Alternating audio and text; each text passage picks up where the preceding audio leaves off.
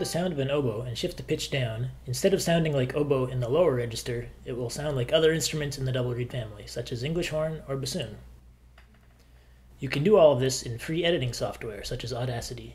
There's no complex editing process, all you have to do is change the pitch. To become an English horn, go down a perfect fifth. Go down a perfect fifth. To become a bassoon, go down a perfect 12th. Let me give some examples.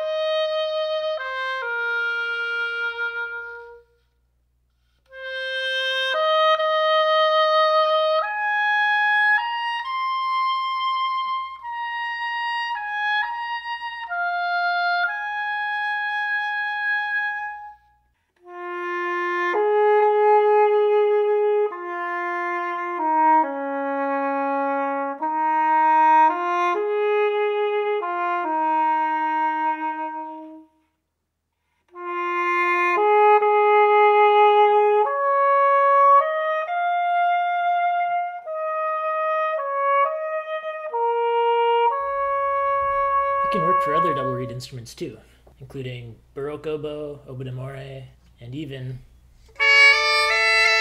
this.